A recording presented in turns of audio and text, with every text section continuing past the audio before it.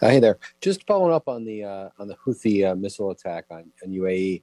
You said that the U.S. forces fired Patriots. Did the Patriots intercept the incoming missile, or was it some other capability that did that? And then also, what do you think is the threat? These are repeated attacks on U.S. forces. What is the threat, and do you believe the U.S. is positioned to deal with a threat that is, these are weekly attacks now? Well, I think just you never want to take anything for granted, Phil, but clearly these attacks have not been 100% successful. We continue to, as I said to Fadi, explore opportunities to improve our defenses and the defenses of our Emirati partners as well. So I don't have an announcement to make in terms of what we're going to do differently. We're constantly trying to make sure that we're more ready. My understanding with respect to this particular attack is that the inbound missile was engaged by Emirati surface-to-air missiles.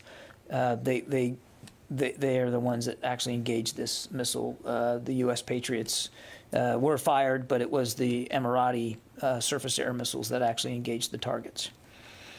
John, I know I have two questions, but may I clarify something with you on this? Mm-hmm. In the first instance, when the U.S. used the Patriot, I think that was last Monday.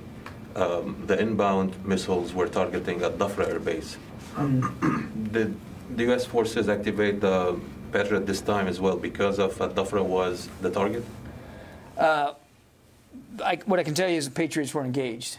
I don't have anything more detailed to speak to in terms of actual target, but our Patriots were engaged. So is the policy now that, I'm trying to understand something, are U.S. forces engaging these attacks when they are targeting Al-Dhafra air base where the U.S. forces are stationed, or to defend the UAE in general against attacks? I mean, every attack is different, Fadi, so I don't want to put some blanket policy on it, but obviously we're going to help come to the defense of our Emirati partners. Regardless of the target? If we can help defend our Emirati partners, we're going to do that. Yeah. Nobody else here. Let me go back. Jeff Shogel.